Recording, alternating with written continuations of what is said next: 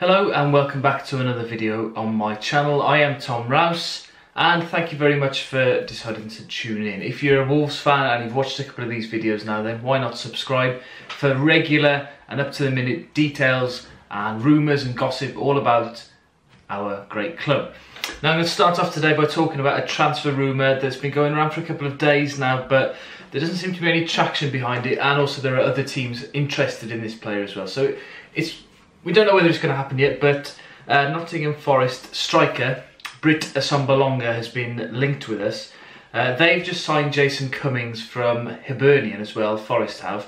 So perhaps that might put Assombalonga a little bit further down the pecking order, and we could have a chance with signing him. We're about 6-1 with the bookies to sign him, with Middlesbrough being the favourites to sign him. So it's not one that's looking likely at the moment, but he scored 14 goals last season. He had a few injury problems the season before, but he's a young player. He's only 24 years old. So hopefully, I mean, it's what we need. We need a goal scorer. We need somebody who's going to be able to score that number of goals, and possibly with the better service that he'll have, hopefully from Cavaliero and from Costa, he could provide the missing piece of that attacking jigsaw that we've had.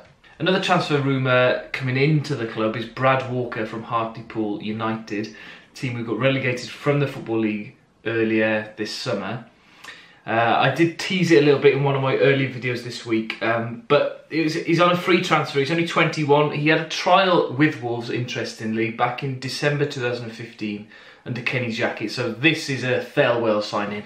I think I'm a little bit guilty of just deciding, like, that's a Thelwell signing, that's a Mendes signing, but it does seem to be, at the moment, that they are working as a team to bring in players who are going to improve our team.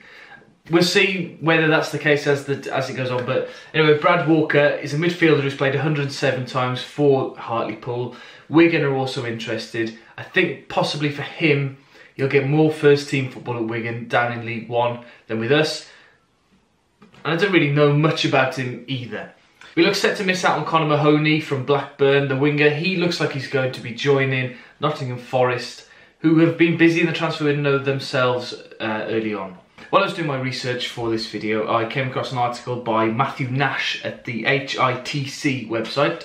And he was talking about players that perhaps Nuno might know or might want to bring in. And one particular player that he highlighted was a Belgian winger called Zachary Bakkali.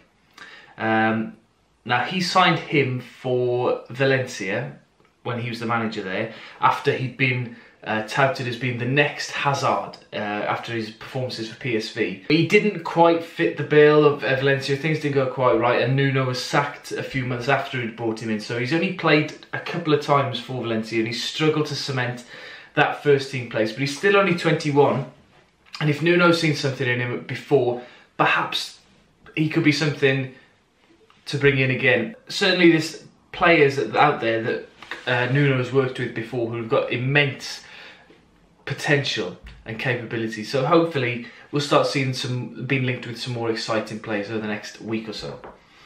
In terms of leaving the club, Dominic Iorfa is still strongly linked with the move away. Derby County reportedly interested in a £4 million bid for him.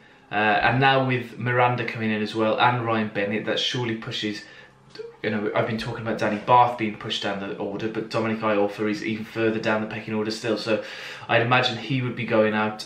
Ethan Ebanks-Landell as well must be right at the bottom of the pile at the moment, and surely will be moved on. In other news, it was a draw for the first round of the League Cup today, or the Carabao, however you say it, the Energy Drink Cup. And Wolves have been drawing against Yeovil Town at home, and the fixture at the moment is going to be played on the 8th of August. Interestingly, it's the first ever competitive meeting between the two teams. Of course, Yeovil, when they played in the Championship a couple of years ago, it was the year that we were relegated to League One. And now they've gone the other way, and hopefully we'll be pushing it on further. Another piece of interesting news that I've seen this week is that Harry Maguire has been sold to Leicester for 20+ million, more than 20 million from Hull. While he was at Sheffield United in League One, the year that we were down there, there were massive comparisons made between Danny Batth and Harry Maguire and their potential, and it's the way that they've gone, the way that their careers have gone over the last 2 or 3 years has been crazy. And I'm sure now that his career is going to go from strength to strength. And one final bit of news. If you've been on the ball this afternoon, then you would have spotted that, I don't know, you could have avoided it, to be honest. Cristiano Ronaldo, sources close to him are saying that he's looking for a move away from Real Madrid, and we all know who his agent is. That's right, Jorge Mendes. So hopefully, I mean, is it beyond the realms of possibility? Could he offer Cristiano a nice little bed sit in Whit Marines? You don't know. Maybe something in Tetnal will be more Cristiano's style. If you want to hear my thoughts on the new Wolves kit, which was launched today, then click down below.